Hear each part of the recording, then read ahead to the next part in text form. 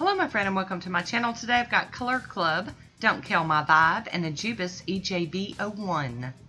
I've started off with Nailtique's Formula 2 as my base coat, and here is Color Club, Don't Kill My Vibe. This is from the Oil Slicks collection a couple of years back.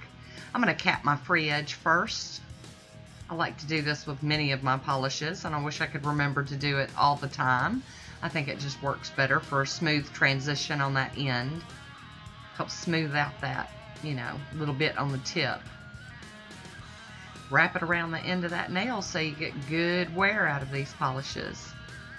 I'm loving this one. I was really in the mood for some multi-chrome, duochrome, and this one hit the spot. Gotta pinch that skin back a little bit so I can get over here on the side of my nail.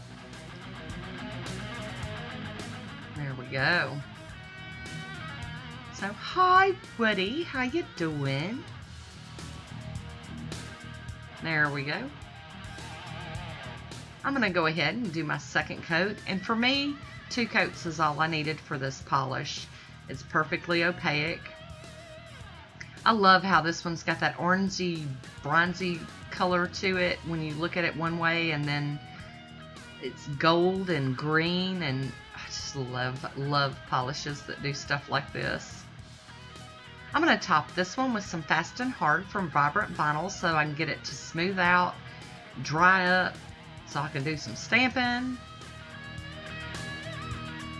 I spotted an image on this Ejiubas plate that I have not used, and I really wanted to use it, so that's how we're playing with this plate today. I was actually trying to find a plate that I had not used at all, but I actually have used this one before. So there it is. Isn't that gorgeous? There's a shot of it all on its own. And here is the Ejiubas EJB 01. I'll be using my Beauty Scraper and my Monocle Stamper and this Beauty Big Bang 001 Blue Metallic Stamping Polish. I've got that Burt's Bees rubbed around my cuticle area to help with cleanup. And this is a flower image, but you don't really know that it's a flower. It could just be abstract. I'm going to turn it around so I can see what I'm doing. I'm sorry that you cannot see what I'm doing, but I love it. I thought these went really well together.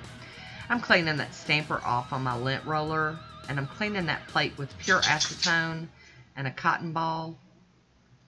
Using my cotton claw. Here we go with another one.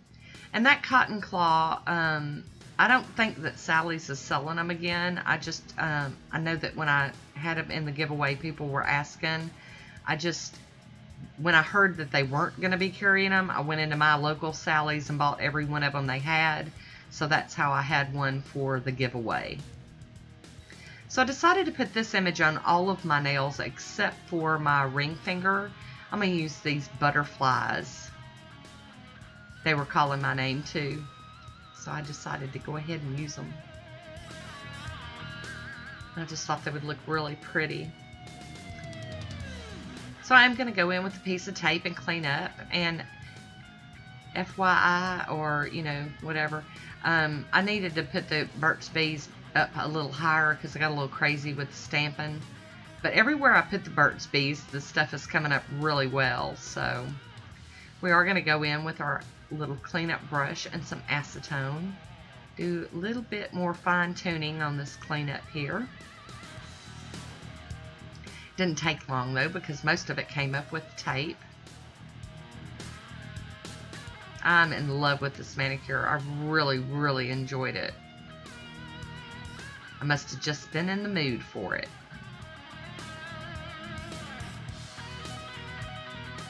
There it is, looking all good. So I am going to use the IMK Peel Ease. It's a smudge-free top coat.